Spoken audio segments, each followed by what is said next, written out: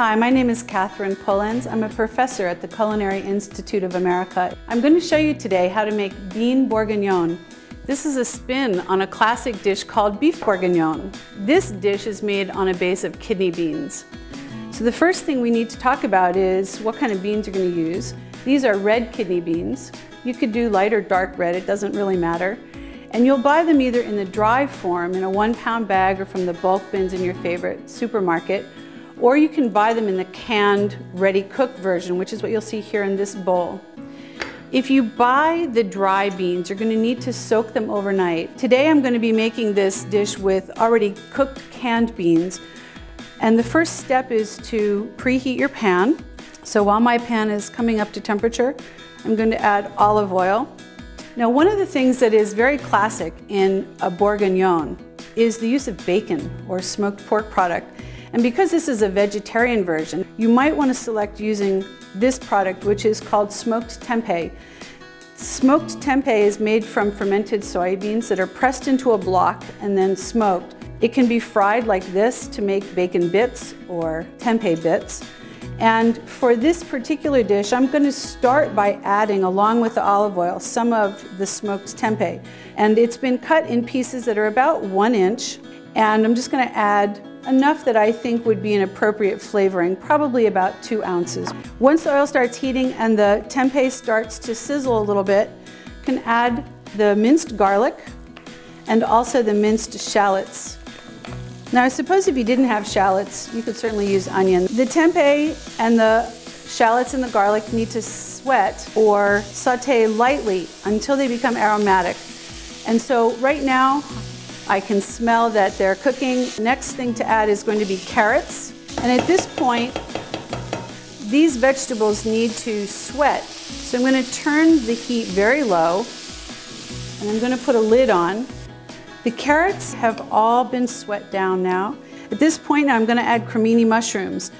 The next thing I'm going to add is crushed tomatoes. You can buy these canned, already crushed, or you can buy whole plum tomatoes canned and puree them yourself. And at this point, I'm also going to add half of the vegetable stock, and I'm going to add half of the red wine. So the wine you're going to choose to add to this dish would be a very good Burgundy wine.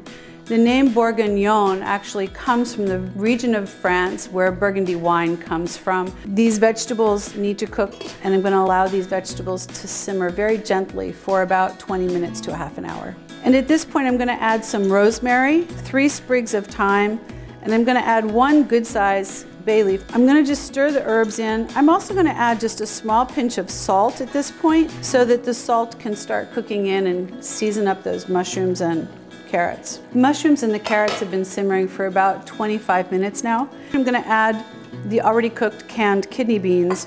I'm going to add the remainder of the vegetable stock and the remainder of the red wine. And I'm going to let this dish now simmer about another 15 or 20 minutes. Now you can see that this stew has quite a bit of liquid, and as this simmers, it's going to lose a little bit of that liquid. We want this dish to be very stew-like, so there are a few options that you have. In the recipe, it asks for you to make a mixture of flour and butter. This combination is called beurre manie, and beurre manie is a classic French thickening agent. It's whole butter softened and flour, and it's just kneaded together or mixed together to form a little bit of a paste.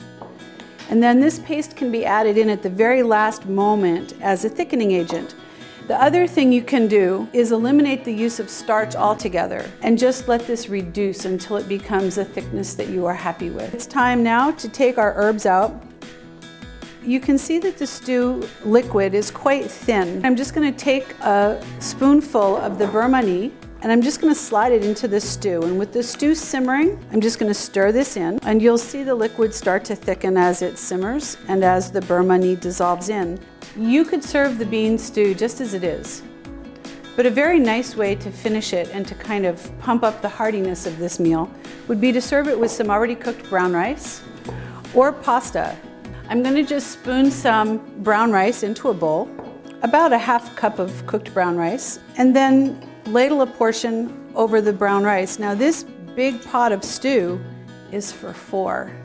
This recipe can be found in my book, Vegetarian Cooking at Home with the Culinary Institute of America. For more information about the Culinary Institute of America's educational programs and food enthusiast classes, please visit ciachef.edu. And for more recipes and videos, please visit our recipe blog at ciaculinaryintelligence.com.